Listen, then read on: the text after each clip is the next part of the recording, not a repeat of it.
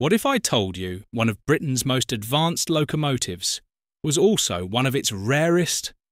Welcome aboard for a journey into the past, the story of the legendary British Rail Class 89.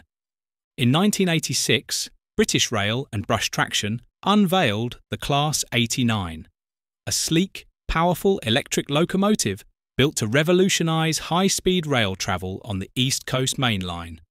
With 6 traction motors and cutting-edge tech for its time, it was poised to be a game-changer. But only one was ever built, Unit 89001, lovingly nicknamed Avocet. It was a prototype, a glimpse of the future, and for a brief time it shone brightly. Pulling premier intercity services like the Flying Scotsman, it turned heads and proved its worth. Yet the future moved faster than Avocet could fly.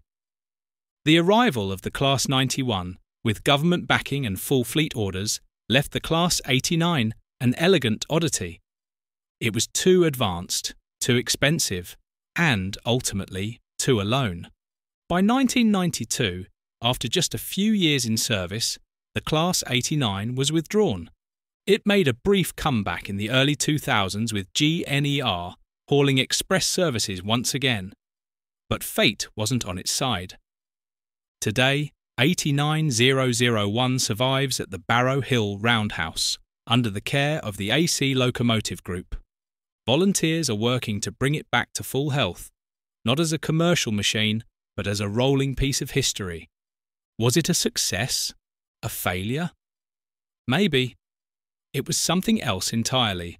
A bold experiment that never got its sequel, yet still found a place in the hearts of rail fans across the UK.